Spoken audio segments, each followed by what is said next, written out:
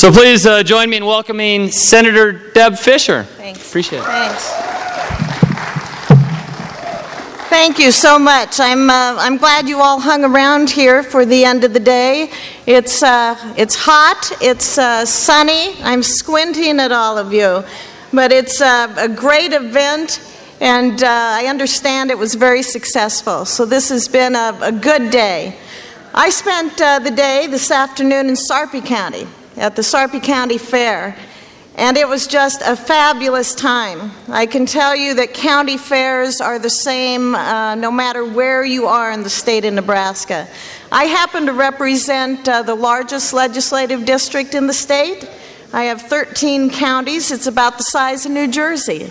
So I'm used to traveling the state and used to being at a lot of county fairs and seeing our young people and seeing them be active and responsible when they take on all the projects that they take to a county fair, and then if they are successful there, they take it on to a state fair. You know, and when you go to these county fairs and you see these young people, you get concerned, because what are we leaving them? What's going to be our gift to future generations on the track that we're going on now? I would propose to you that they will be facing major challenges and maybe not with a lot of solutions before them, unless we change course now. And we need to make those changes. You know, as I was walking around Springfield today at that county fair, I had a lot of people come up to me and share with me some of their emotions that they've been going through the last 2 or 3 weeks as they were watching what's going on in Washington, D.C.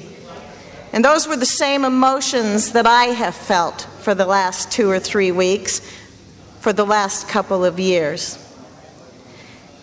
First of all, I was kind of excited about 2 or 3 weeks ago, because I thought we are finally going to have a debate in Congress. We are finally going to have a debate that's going to address concerns that I hear from people across this state.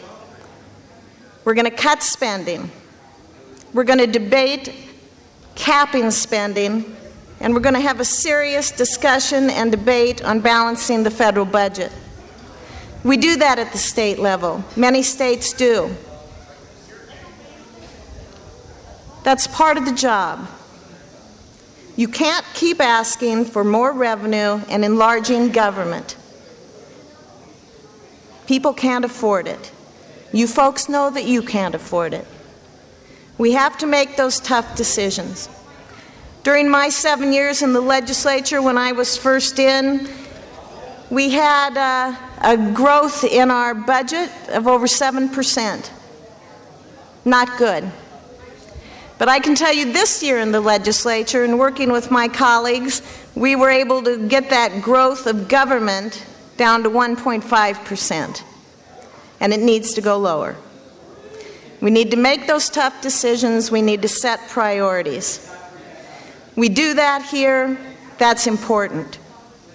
But you know, my excitement then, it faded away, because we didn't have that debate and that discussion that I was hoping to hear in D.C. It didn't happen. It was business as usual. So then I got frustrated, because you watch the maneuvering that goes on, you watch the lack of debate, the lack of serious discussion, the lack of looking for new solutions to these ongoing problems. So it was very frustrating, and I heard that today in Sarpy County. They're upset, they're frustrated, they're angry. And the third big emotion I heard was disappointment, because we are just going with politics as usual. We are just seeing this runaway spending. We aren't seeing responsible decisions being made. We aren't seeing those cuts being decided on. And that's tough. As I said, we do it at the state level. It's tough, because every time you cut a program You are affecting somebody's life. But you have to go back to what you truly believe is the purpose, is the responsibility, is the duty of government. I happen to believe in a limited government. And at the state level, I think there are 4 responsibilities. Those would be public education, public safety, public infrastructure, and taking care of those who truly can't care for themselves.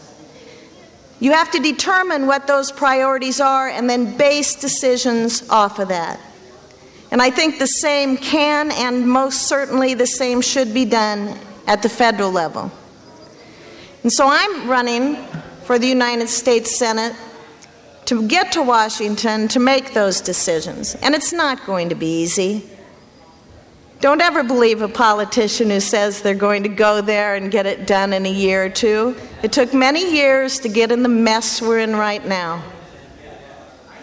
And we all know that it's going to take many years to get out of it. But by gosh, we're never going to get out of it unless we get started.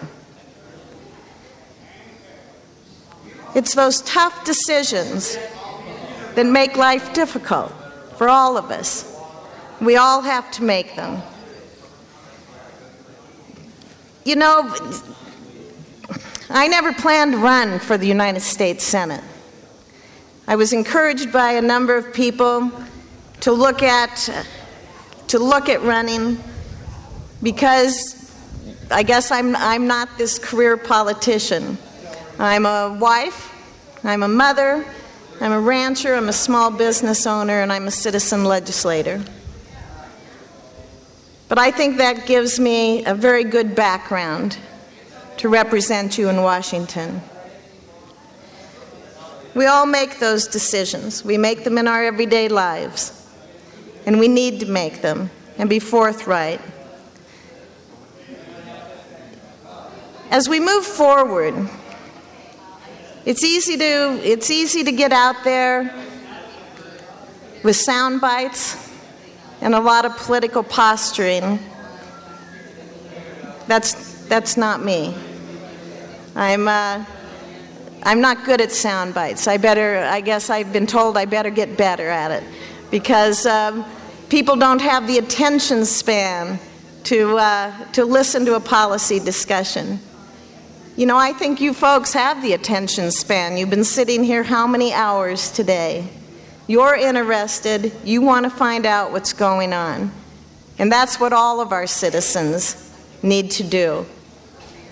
We need to be engaged in this system because how we vote determines the future. You know, I happen to value meaning what I say and saying what I mean. And I think I have a reputation for that in the legislature and across the state. I'm pretty upfront. I'm pretty blunt sometimes. But I think that's what Nebraskans value. We value hard work. We value common sense. And we have those conservative values that I think need to go to Washington. Again, I'd like to thank you all for being here today.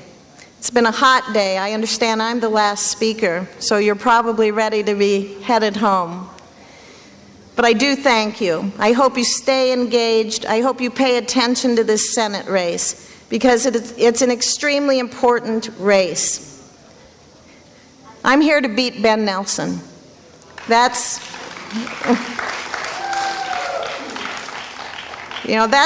the purpose of this. I was angry. I was frustrated. I was disappointed.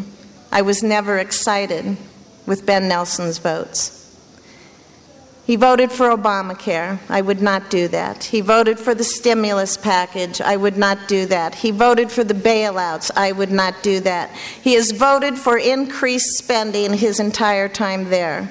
That's not the way to run a limited government. Ben Nelson needs to come home to Nebraska.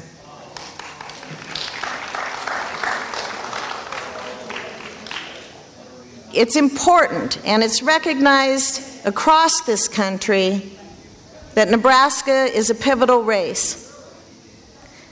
You folks are going to make a difference. When you get out there and vote for the next United States Senator from Nebraska, we need to send a conservative, common-sense Republican to the United States Senate. I would ask for your support.